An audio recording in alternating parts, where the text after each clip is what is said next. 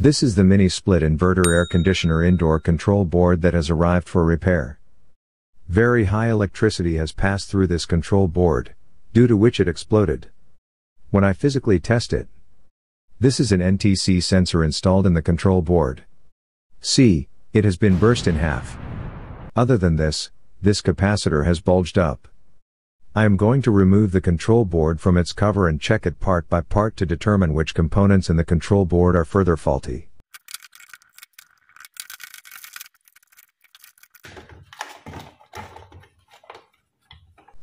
The back side of the control board seems to be new and clean. First component I will check is its fuse. I have set the multimeter to continuity mode to check it. Hear the beep on the multimeter when I attach the probes with the fuse. No beep is heard on the multimeter. This means the fuse has blown. The other thing to check is ZNR because this also usually gets bad. It is covered in a plastic cover. It is important to check it. These are the ZNR pins on the back side of the control board. It will be checked on resistance mode. Sometimes when we check it inside the control board, these ZNR show problems. I will put the probes on the pins of the ZNR. It is showing reading something like this in mega ohms and then disappears. It means it is fine. When I will remove it from the circuit, it should not show any reading on the multimeter. The AC electricity passes from the NTC towards the bridge rectifier. The bridge rectifier is made of these diodes. If you replace the fuse and the ZNR, then it is possible these diodes would be bad. I will put the multimeter in diode mode, and see the first diode is showing 0 on the multimeter, which means it is short-circuited. I will change the polarity of the probes to check the diode again. It is still showing 0. The second diode is showing no reading on the multimeter. I will change the polarity of the probes to confirm whether it is fine or not. This diode shows a 0.413 voltage drop on the multimeter, which means that this diode is fine. Next, I am checking the third diode. It is showing nothing on the multimeter.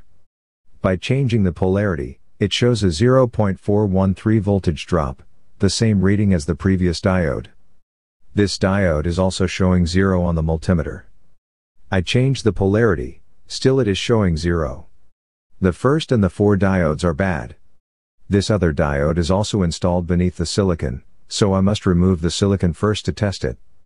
I was going to remove the silicon, but it has the solder pins on the back side of the control board, so I will check it from there. These are the 2 solder pin on the back of the diode. This diode is also showing 0 on the multimeter. By changing the polarity of the probes, it is still showing 0 on the multimeter. Now I have removed the silicon. See, it still shows 0 from the control board's front side. The next part I am telling you about is switching IC. It can get bad as well as the DC to DC chopper, because the high and low sides of the converter are not joined together. 2 diodes are installed here as well. I will check these diodes as well. The resistors seem to be physically fine. Let's check these 2 diodes. This diode is showing 1.048 voltages drop. As when I change the polarity of the probes, it is showing 0.567 voltage drop, it is fine. Now I am checking the next diode, it is showing no reading. After changing the polarity, it shows a reading. This means that both these diodes are fine. The chances of the DC chopper being fine are high now, because most of the time, when these diodes are fine, the DC chopper does not go bad. The chances of the switching IC going bad are high because the capacitor attached to it has been blown up. I will change these diodes to know how the control board works.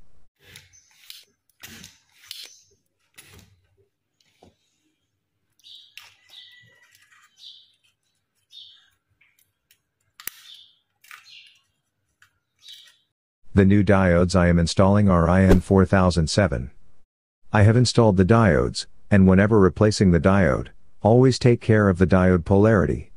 The control board could go bad if the polarity of the diodes is installed on the wrong sides.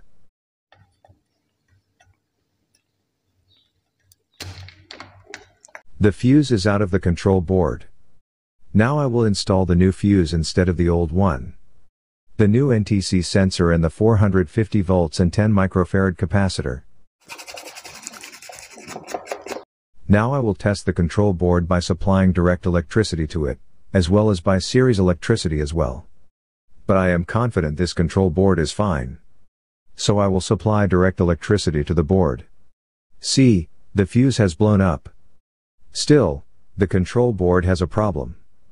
Let's check the diodes, as we had installed new ones in the control board. This diode is fine. I didn't change the second diode. It is showing 0 voltage drop as it was fine before. This diode is okay. This diode is also fine. The last diode is showing 0 voltage drop again. Now these two diodes are bad. This means that the ZNR could be faulty. And the switching IC could be the cause of the problem. First, I will remove the ZNR from the control board. Now I will check this ZNR. I can check it on the diode mode, but the correct method is to check it on the resistance mode. It is showing no value, as it seems to be fine, but it could make problems when installed on the control board. So temporarily, I will not install it on the control board. This switching IC is installed here. Its number is Q100. It is not available in our local market. You can install another number in place of it, so let me show you that. I have changed the fuse and the diodes, which went bad. I have changed the switching IC as well. Now I will test it. I will pass electricity through it. The control board has been turned on. It is turning on with the remote as well. 24-degree temperature is shown on the display.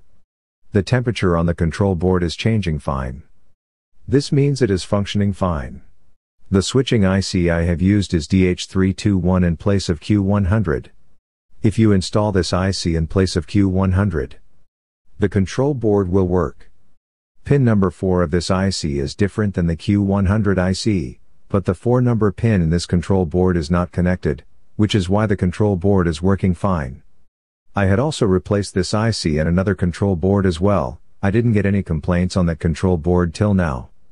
At last, I am checking the control board by attaching the motor to the control board. So the motor is also working fine. I will give you a tip: whenever electricity passes high through the control board, whether the outdoor or indoor control board goes bad, do check the communication of the control board. Other than this, check its optocoupler and the diodes as well. If they are bad, so replace them. Otherwise, the control board will make the communication problem. And this is how I have fixed this control board. Click on the left or right thumbnail to watch our next videos. And subscribe. It's free. Thank you.